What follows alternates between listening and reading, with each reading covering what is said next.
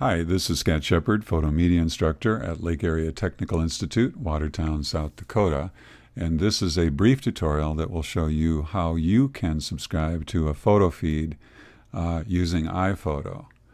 Now, in my case, what I do quite a bit is that using iPhoto, I publish web galleries to the web using my MobileMe account. Now, this tutorial isn't about trying to sell you on iPhoto or on MobileMe. In fact, Apple's discontinued MobileMe, so I'm going to have to look for an alternative way to do this.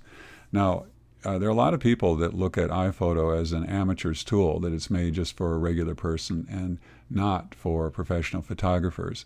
But I use MobileMe and iPhoto quite a bit in my workflow, and I'm going to show you how you can subscribe to albums that I publish, because that sometimes is part of my workflow. I want other people in other places to be able to access the photos.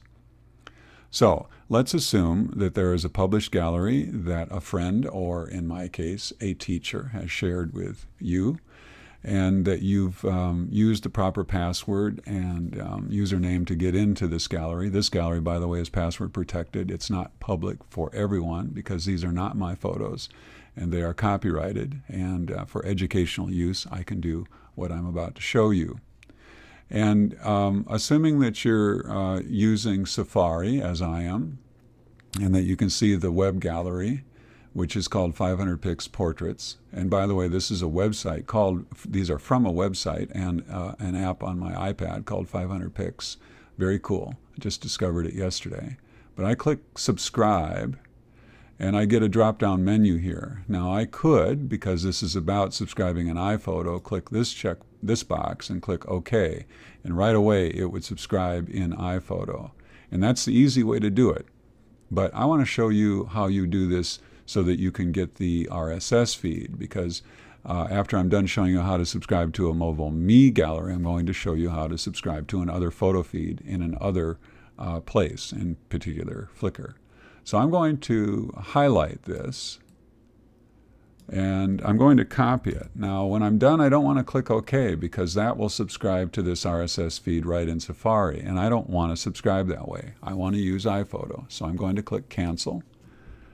I'm going to go to iPhoto and up in the file menu, subscribe to photo feed, and I'm going to paste that in.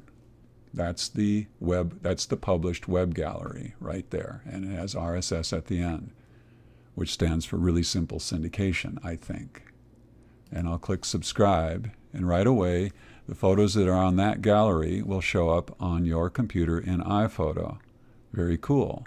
Now, if I add photos to my gallery, they will actually show up in yours. This is a subscription, so it's kind of like a newspaper coming to you, and there may be new ones that come every day. Now, depending on the speed of your connection, the thumbnails will, the time that it takes for the thumbnails to show up will vary. In this case, I have a pretty high-speed connection right now, and so there they are.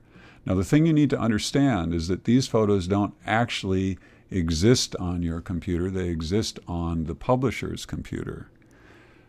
And so in order to get them into your iPhoto library, by the way, what that means is that if I take this gallery away on my iPhoto, if I take one of these pictures away, it will disappear from your gallery as well. So I control, as the publisher, what is out there.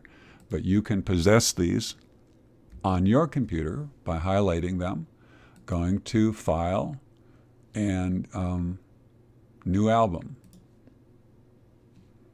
And we'll just call these portraits.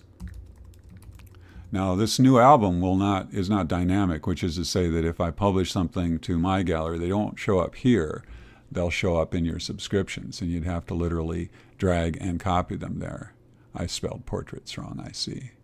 Now incidentally, if I don't want to subscribe to this anymore, all I have to do is go delete album.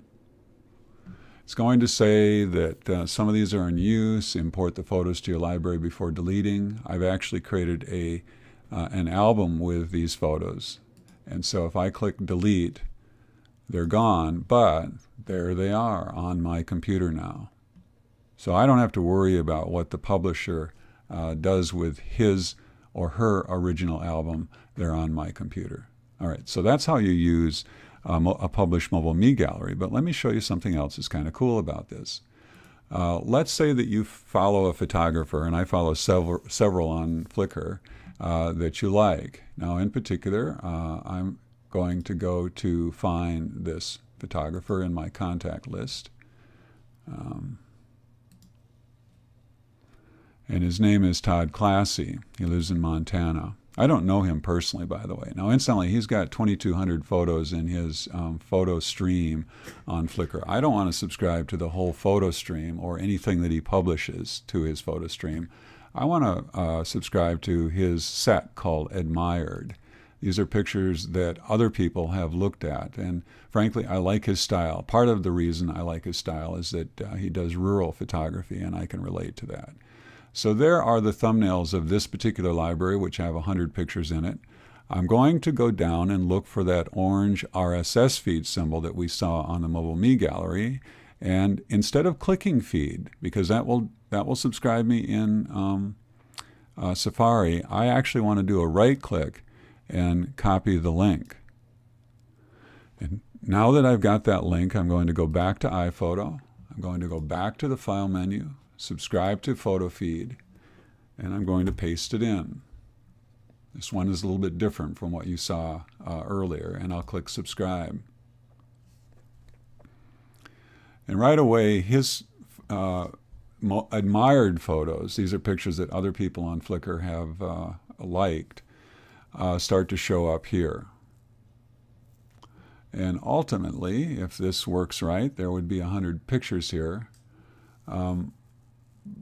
Though all I see right now are 20, and that's all right with me. So I just wanted to show you that you can go out and find the Photofeed RSS URL and subscribe to that too. Now, if he changes this or if he publishes this, these photos will change. I have to do the same thing, and that is that if I do highlight and I go new album, and we're going to call these Todd Classy photos, I can unsubscribe from this feed, and I still have those photos on my computer. So anyway, that's how you take a published web gallery, whether it's a Mobile Me gallery or a Flickr gallery or some other gallery that has an RSS feed. All you have to do, by the way, is to look for photos that, a page of photos that has that RSS symbol, and it should work in iPhoto. Very cool tool. Hope this helps. Thanks for listening.